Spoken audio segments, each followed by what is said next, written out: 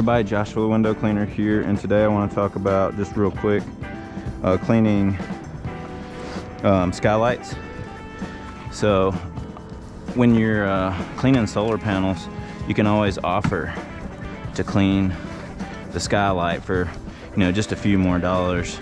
I normally charge like 20 bucks for one this size, and you know, $10 to $5 for the smaller ones, because I can literally just hit it with my water-fed pole and it looks really good. So it's just an extra little add-on that you can make a few extra dollars, and the customer appreciates it. But you can see that this one's pretty dirty, but it makes a huge difference whenever you already have your water-fed pole. And sometimes this house only has one, so like I said, this is just an extra 20 bucks. But you can always offer that when you're cleaning solar panels.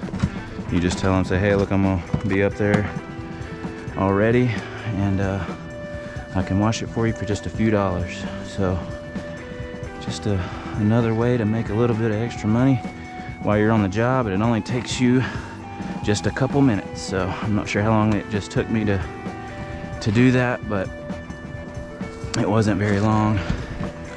And then now I'm just gonna give it a good rinse.